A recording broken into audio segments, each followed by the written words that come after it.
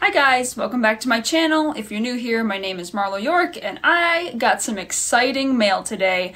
I finally got the proof copy for Trail of Flames, which is the second book in the Blood of Fire series, and it's right here. I haven't unboxed it yet, or unpackaged it I guess I should say, because I wanted to wait and record this and record my reaction as it's happening. And I'm not really intending this to be like some crazy unboxing video, but I think this is a pretty exciting thing. If you guys have been following along with my writing journey, you'll know that I recently uploaded the final manuscript and everything, cover and all and blah blah blah, to Amazon KDP, which is where I've been publishing my books through.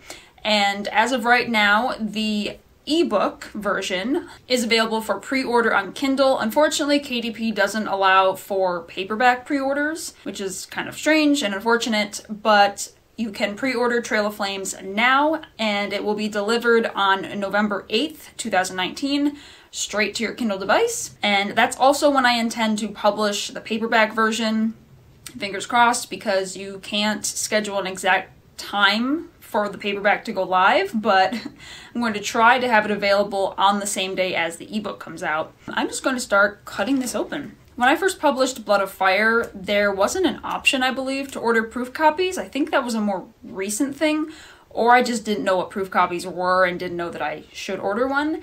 And I highly recommend doing so, because when I first got Blood of Fire, I didn't realize that there were some small mistakes that were easier to notice in print, and I also didn't notice that there were a few formatting issues. So if I'd ordered a proof copy beforehand, I would have been able to catch those. So that's why I did it with Trail of Flames. No more gabbing. Let's just crack it open. Now you want to leave the room? Hogan's in here with me. Hold, please. Okay. Here it is. Okay. Oh, wow. Interesting. Okay. So, there it is. This is the proof copy, the first official ever printed copy of Trail of Flames.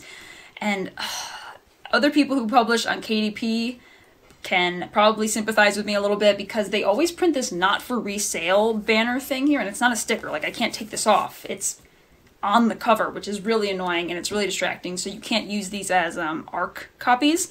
Just ignore that and look at the cover. Okay, this is good to know, actually. So on the back cover, they're supposed to be kind of like this. Here's Trail of Flames, where you can sort of see a little bit of outline of Valyria and some flames, but it's not showing up on the back of this. Can you see? There's like a very small hint of an axe right here. So that's something that I'll definitely want to bring up with the cover designer. And I'm not sure if it's just because this is a proof copy and maybe the official release copies will look different, but that's definitely something to point out. And for some reason, the IBSN, whatever you call it, number didn't print on the barcode, so I'm wondering if that's also because this is a proof copy and not an official released copy? Could be. I don't know. I've never seen a proof copy before, so if you're a fellow self-published author watching this, if you've ordered proof copies through Amazon, definitely let me know if that's normal for the color to be off and for there not to be an IBSN number on the barcode. It could just be because this is not for resale, not for actual sale. But all in all, I'm just comparing them. I would say it looks pretty dang good. I'm scrutinizing everything. It is definitely a little bit dark, but I think the front cover looks pretty good. Let's see them side by side. Can you guys see that? I'll definitely have to scrutinize this a little bit more off camera, but I think the front looks really good and vibrant, which is nice. It's just the back is dark. Huh.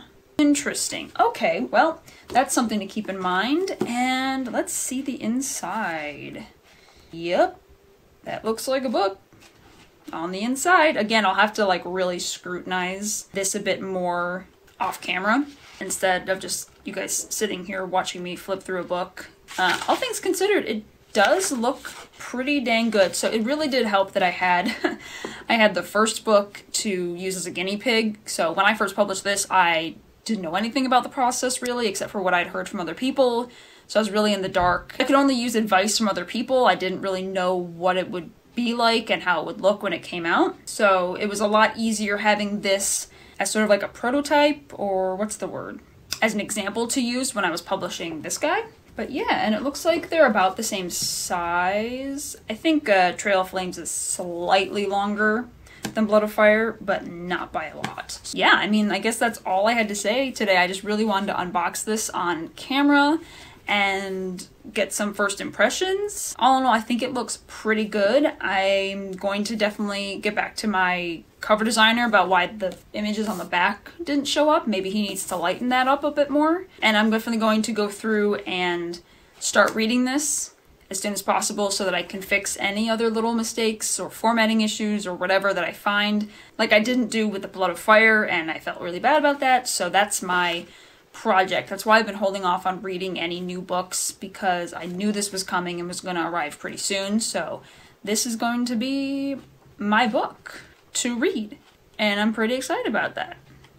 So yeah, thanks for watching this. It's definitely a much shorter video than usual, but that's what I wanted to do today. So I'm going to leave, as per usual, my social media links in the description, as well as a link to Blood of Fire and Trail of Flames. Right now it's just going to be a pre-order link for Kindle, so if you want the Kindle version, you'll be able to pre-order that. But if you're waiting for a paperback version, you'll have to wait until November 8th at the earliest to get that. And as far as what else I'm doing in terms of writing, as like a writing update or whatever, I'm just going to go through, like I said, read Trail of Flames and see if there's anything that needs to be fixed, make sure everything is good to go. Prior to the actual release of Trail of Flames, I'm going to do a Kindle countdown deal for Blood of Fire, so you guys will be able to get Blood of Fire at a discounted rate. If you haven't read that yet and you want to read Trail of Flames, it would make sense to read the first one first, because then you'll understand the story. I'll definitely announce that on Instagram and Twitter and Facebook first. I'm most active on Instagram, so that's the best place to follow me for like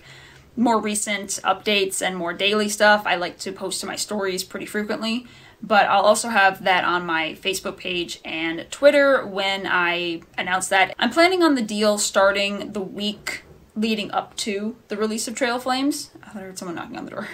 And right now, I'm just focusing on Trail of Flames, and I'm not going to worry about the third and final book in the series. This is going to be a trilogy as of right now. I'm just not going to worry about that too much. I've already started writing some scenes and planning some things out for the third one, but I'm not going to worry about that until Trail of Flames has been released to the world in paperback and Kindle form. So then I only have one thing to stress about, and I'll probably take a little bit of a writing break between the release and all the marketing and stuff, and actually really diving into the third book, because it's just important to give yourself a break every now and then. Alright, so I guess that's all I had to say. So until next time, see ya.